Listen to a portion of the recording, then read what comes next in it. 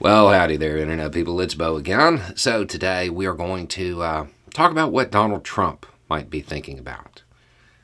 And while the committee is heating up, it might be Georgia that's on Trump's mind.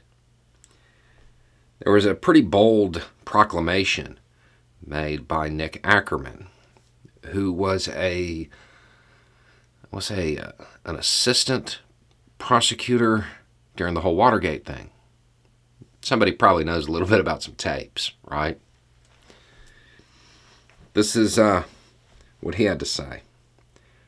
If you are asking which of these cases right now, which one is going to send Donald Trump to prison, that is the case.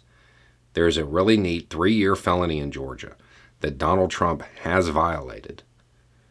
Prosecutors love tape-recorded evidence because you cannot cross-examine it.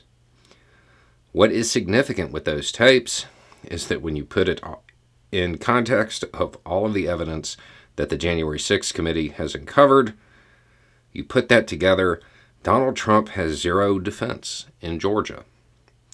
If I had to put my money on one prosecution that's going to go forward here that will send Donald Trump to jail, it's Georgia. That is a bold statement right there. I mean, it's hard to argue with the logic.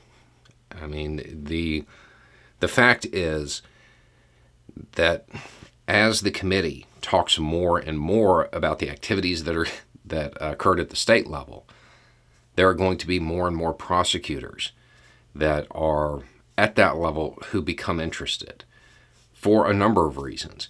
Some may actually have pursuit of justice in mind. Some see a really easy win that's high profile. Some will have future political ambitions. I don't think that the state level prosecutions, I don't think we've heard the last of those.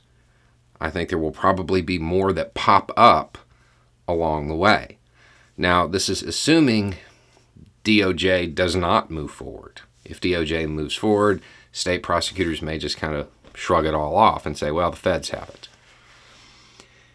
If DOJ doesn't move forward, I think there might be more investigations into the Trump campaign's activities at the state level.